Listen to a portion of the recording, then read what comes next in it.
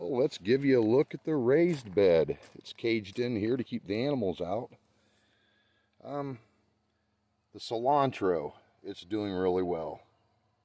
I love it in salsa, whether it be fruit and or tomato base.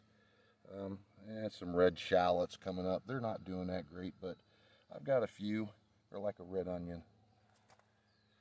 And the dill weed.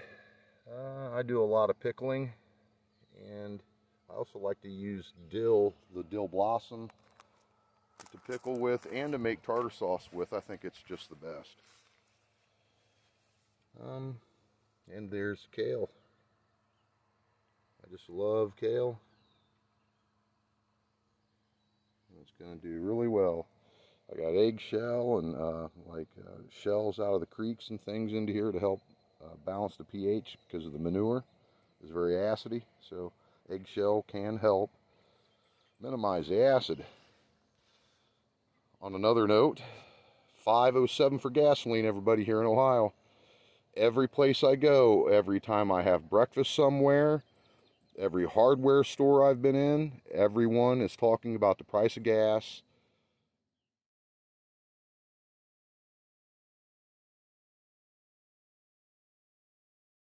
All right, everybody. I'm going to take you along for a little bit of digging and a little bit of artifact hunting in this one. I find a really nice piece right here. It's a 1939 dog tag, and I dig that up out of a bottle dump. And you can see the rest of the collection. I have a variation of different counties and ages.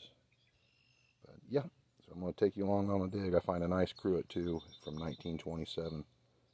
It's a screw top, but still pretty nice. It turned out to be in very good condition. So there you go, everybody. Let's go dig. And don't forget to subscribe. See ya. Storms are getting ready to roll in. Yeah, it's like getting very cold very fast. Hawk right there, red-tailed. Yeah, so I got a find here. Some kind of like a handheld thumb scraper. There's not a lot to this piece, but you can see, you know, it was manipulated by a man.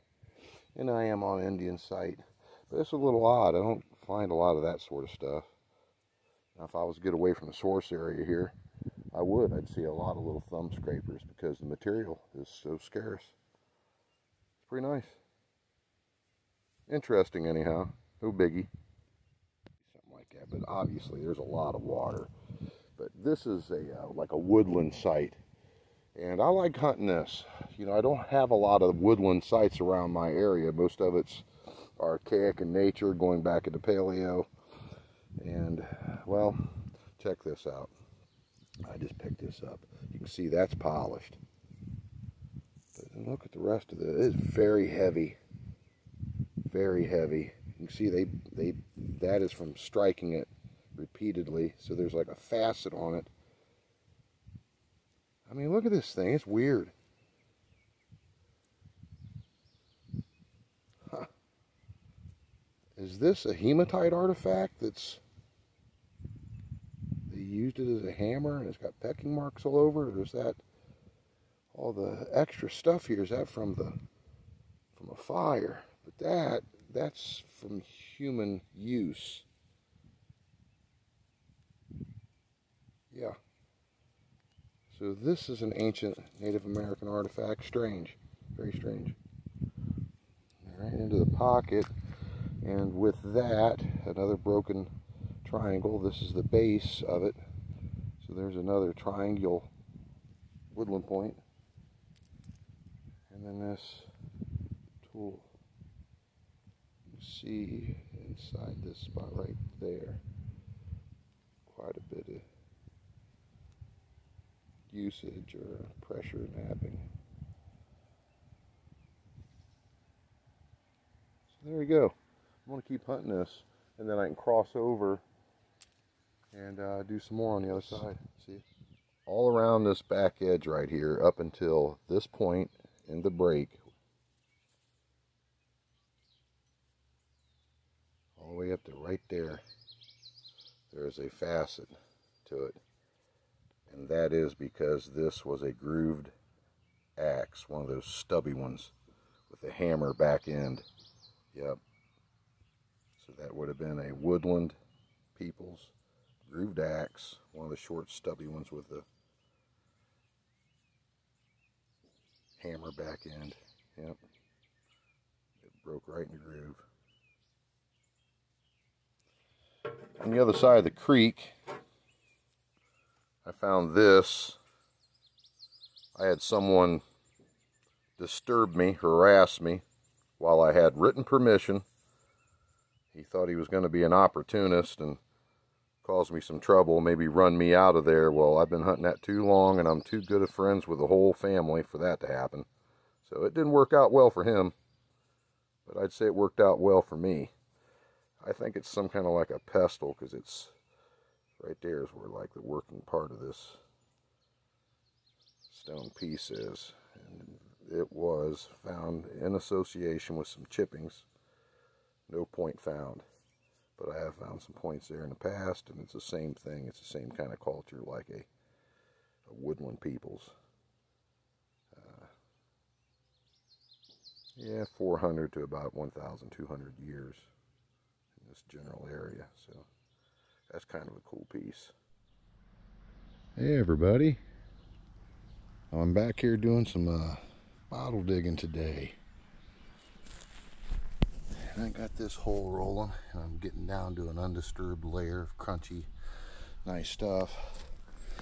And then this popped out as just a worthless extract bottle. I will not be keeping this. There's no embossing, but there's a crock chunk down there. I got a blue Noxzema here. It has a X and a 1 on it. I don't remember ever seeing one quite like that with just an X. Yeah, X. Yeah, I'm only probably about, in all actuality, probably about 2.5 feet. That's probably about it. As you can see, I'm hitting the base layer right there in this particular spot, and I'll finish it up. It doesn't go very far up into here. If I wanted to, I could cut down below me and come back in, and I think one day I will. But there's so many different spots in this dump to be hunted, but I got a pretty good find there, buddy. This is a 1939 Coshocton dog tag. It says 1939 dog and Coshocton below it. I'll clean this up and show it again, but I think it's brass. Yeah, 1939. That's a very nice find, everybody. I collect these. I don't know if that... All right, same hole here. Still trucking along. Same spot as I got the 1939 dog tag. An assortment of some other bottles too. I haven't shown them all. This thing here, it's really heavy, and it is embossed, base embossed here. It's like the L&F Product Corp, made in the USA. It's very heavy for its size, and you can see here, look how thick the glass is on that base. Yeah, it's a real heavy bottle. Yeah, and a bunch of other stuff over there that was of no consequence, but I got a pretty decent bottle. It's only a Sloan's Liniment.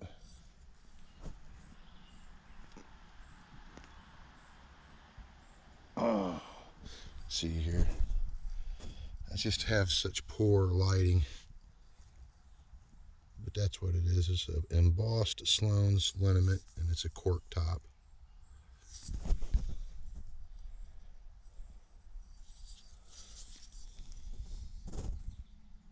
Maybe that's a little better. Yep, Sloan's Liniment. No biggie, but at least it's face embossed. Well, I don't really have all that much farther to go until this is about done. A while back I found one of these Art Deco-y type jars and it was cracked.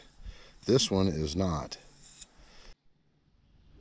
Well, I got another cruet, but this one's kind of better than this one. Yeah, it's kind of plain Jane, you know. But this one's got the panels on it. So I will take this. And it's without any chips or cracks. So I think I'm going to take this one. See ya.